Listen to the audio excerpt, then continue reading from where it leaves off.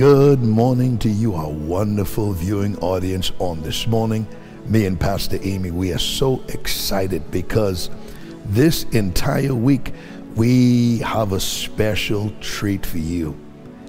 We have a special guest with us this entire week that will be ministering the Word of God under the anointing of the Holy Ghost. His name is Minister Radico Roberts. He is the son of Pastor Rudy Roberts in Freeport, Bahamas, the senior pastor of Whole Man Christian Center. And this entire week, Minister Radico, he is going to be ministering to you.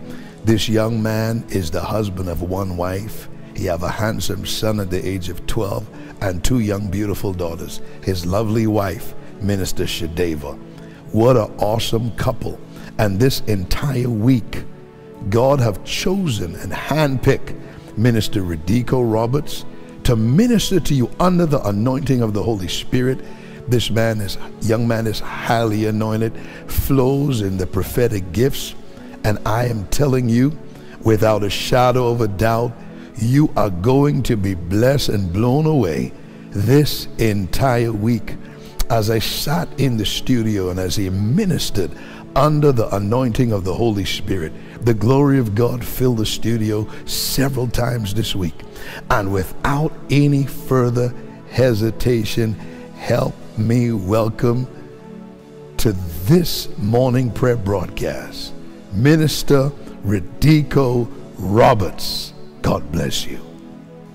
Well, blessings to you, and good morning to you. Grace and peace be to you in the name of the Lord Jesus Christ. My name is Radico Roberts, and I've been blessed and privileged by Pastor Sean Pinder to be your guide today as we just get into the glory and the presence of the Lord. I consider it an honor anytime God allows you to speak in his stead. I consider it an honor, with no higher privilege in this life than to be able to speak in the stead of God. And so Pastor Sean Pinder has deemed me and trusted me this week to teach you on this quick morning series. And our series for the next 7 days is going to be very simple. The power of praising Jesus when it's ugly. The power of praising Jesus when it's ugly.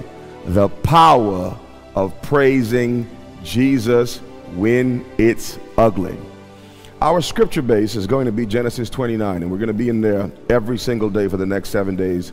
Genesis 29, and I'm going to walk you through this scripture, and you will never see this scripture the same when I get done. And I'm going to show you the power of praising Jesus when it is ugly. Genesis 29 again will be our scripture base, and I'm going to walk you through the entire thing. So what I'm going to do today in our first session is read the entire scripture so that you can get a gist of where we're going. The power of praising Jesus, again, is the title, when it's ugly. And Genesis 29 says, Then Jacob went on his journey and came into the land of the people of the east. And he looked, and behold, a well in the field, and lo, there were 3 flocks of sheep lying by it. For out of that well they watered the flocks, and a great stone was upon the well's mouth. And thither all the flocks gathered, and they rolled the stone from the well's mouth, and watered the sheep, and put the stone again upon the well's mouth in his place. Verse 4, Genesis 29, I'm in the King James. And Jacob said unto them, My brethren, whence be ye? And they said, Of Haran are we. And he said unto them, Know ye Laban the son of Nahor? And they said, We know him. And he said unto them, Is he well? And they said, He is well. And behold, Rachel his daughter cometh with the sheep. And he said, Lo, it is yet high day, neither is it the time that the cattle should be gathered. Water ye the sheep, and go feed them. And they said, We cannot, until all the flocks be gathered together, until they roll the stone from the well's mouth, then we will water the sheep. And while he yet spake with them, Rachel came with her father's sheep, for she kept them. And it came to pass, when Jacob saw Rachel the daughter of Laban his mother's brother, and the sheep of Laban his mother's brother, that Jacob went near and rolled the stone from the well's mouth, and watered the flock, watch this, of Laban his mother's brother. And Jacob kissed Rachel, and lifted up his voice, and wept. And Jacob told Rachel that he was his father's brother. and that he was Rebekah's son. And she ran and told him, Father, stay with me. It's an unusual amount of scripture, but stay with me. And it came to pass when Laban heard the tidings of Jacob his sister's son, that he ran to meet him, and embraced him, and kissed him, and brought him to his house. And he told Laban all these things. And Laban said unto him, Surely thou art my bone and my flesh. And he abode with him the space of a month. Watch this. And Laban said unto Jacob, Because thou art my brother, shouldest thou therefore serve me for naught? Tell me, what shall thy wages be? Watch this. And Laban had 2 daughters. The name of the elder was Leah, and the name of the younger was Rachel. Leah was tender-eyed, but Rachel was beautiful. And Jacob said, I will serve thee 7 years for Rachel thy younger daughter. Again, the title of our series this week is going to be The Power of Praising Jesus When It's Ugly.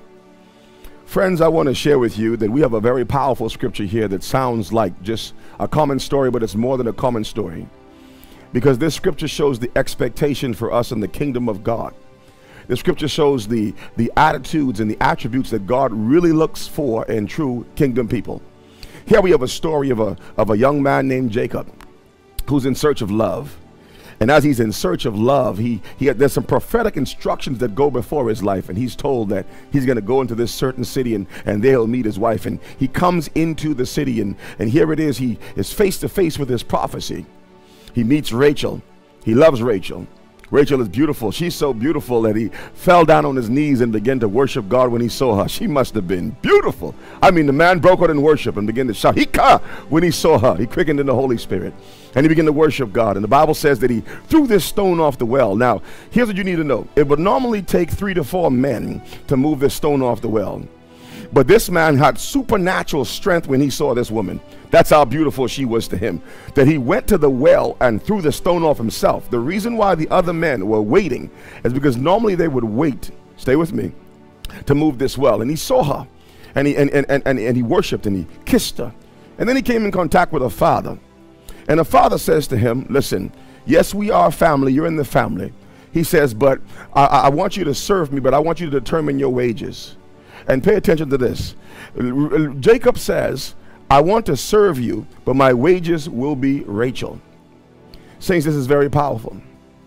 He says, I want to serve you, but my wages will be Rachel. Many of us, we all serve the Lord. In this scripture, Rachel represents the beautiful things in life. But the scripture says that Leah was tender-eyed in verse 17. So Leah is going to represent the ugly things in life. And in the scripture, you're going to see that Jacob is you and I. He's the son. Laban all week is going to be symbolic of the father, God. So if we take these substitutes and put them in, then you're going to see that God the Father says, listen, I want you to serve me, but I want you to determine, what are you willing to serve me for?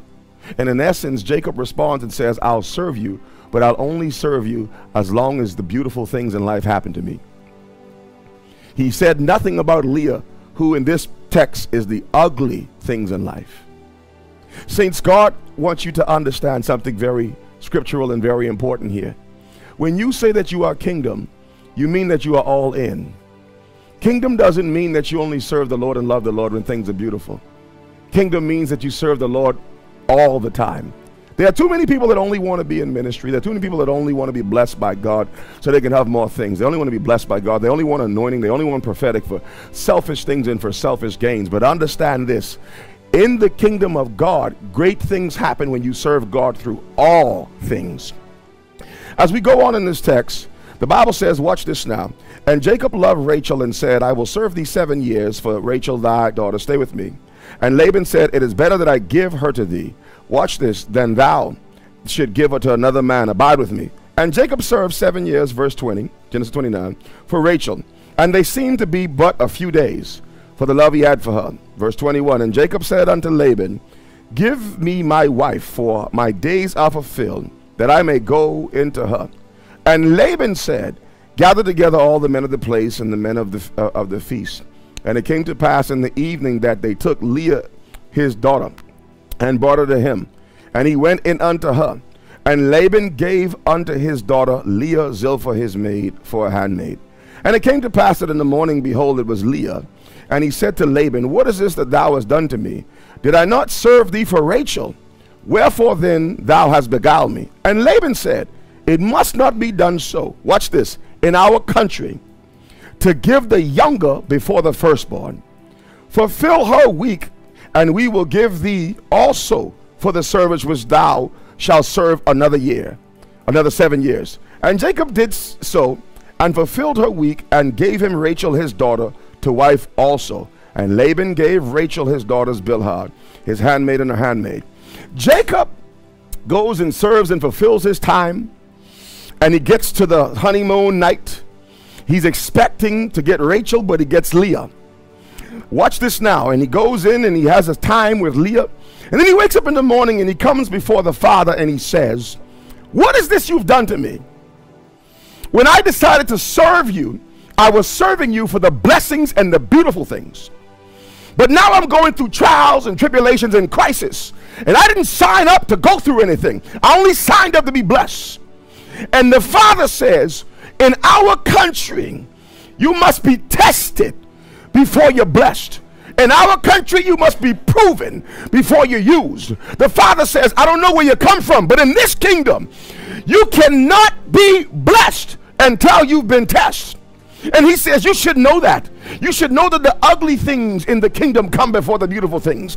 He said, you should know that Leah must go before Rachel. You should know better. I'm never going to put a product on the podium that's not been proven or tested. I came to tell you this morning, listen, a faith that has not been tested is a faith that cannot be trusted. And God is not looking for some materialistic, superficial, surface believers. In this last move of God, God is going to raise up some people that have been through the fire, the people that have been through the war but still kept praising, people that have been through ups and downs but still kept praising. God is looking for valley dwellers to stand on the mountain, not mountain dwellers that have not been in valleys. And I want to share with you right now, you might be going through something ugly. You might be facing a situation. You may have yet to receive your report or your financial breakthrough. Your marriage might be in trouble, but God is saying to you right now, sometimes you got to go through the ugly before you can appreciate the beautiful. And I want to encourage you to know you have not been forsaken. You're still in the will of God, and God is shaping your character, shaping your destiny, shaping your message, shaping your ministry, shaping your faith, shaping your glory, shaping your anointing, shaping your belief so you can stand when it matters. Saints, right now, wherever you are, I wanted you to clap and give God some glory, because the next 7 days is about to get ugly. And somebody's gonna praise God out of the ugly situation, and you're gonna see the miracle that is being shifted, the miracle that's being shaped, the miracle that's being worked in your life. Wherever you are, in your car, in your home, wherever you are, I want you to stop and shout glory. Shout glory. Shaka. Say, I shall not be moved like a tree planted by the rivers of water. Shout glory.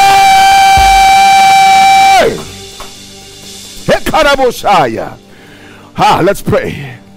Father, in the name of Jesus Christ, I pray that you release an uncommon anointing, an uncommon glory upon these here your people. Let everybody under the sound of this broadcast in Sean Pinder Ministries receive a new level of glory and a new level of breakthrough.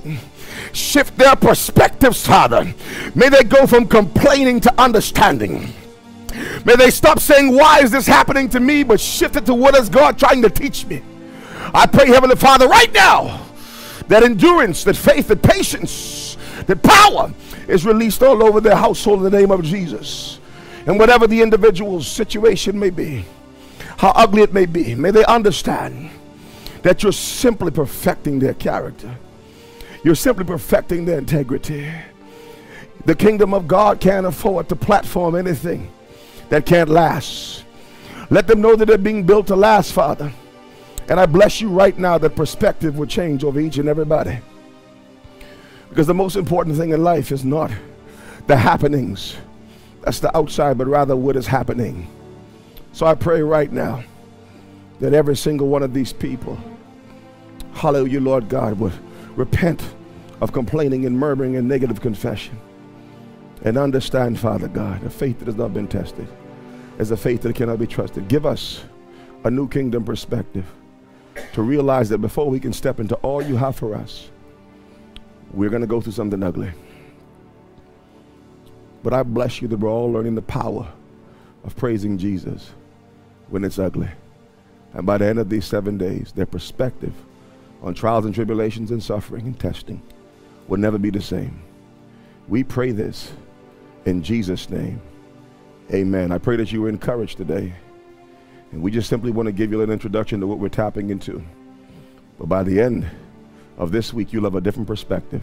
And you will see why God is using what he's putting you through to shape you.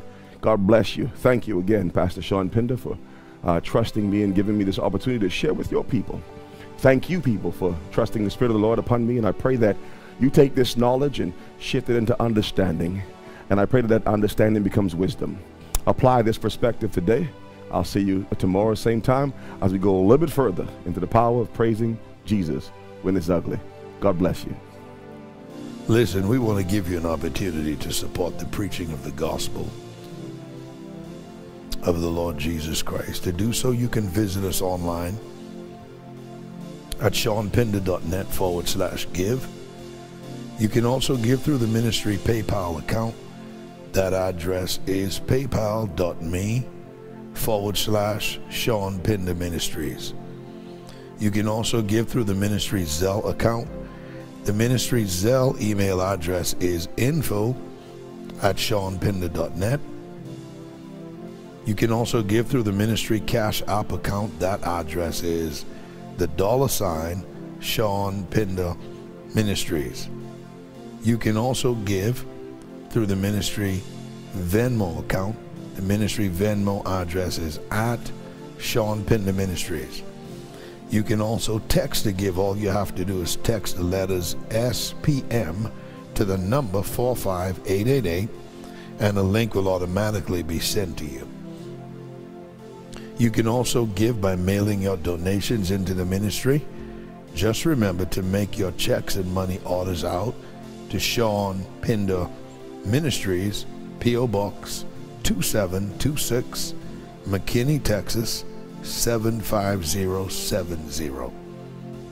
And listen, remember to share this broadcast with at least 5 people. Help us reach 1 million people a month with the gospel of Jesus Christ. Share it through WhatsApp, Snapchat, LinkedIn, TikTok, YouTube, Facebook Messenger, Instagram, however you guys do it.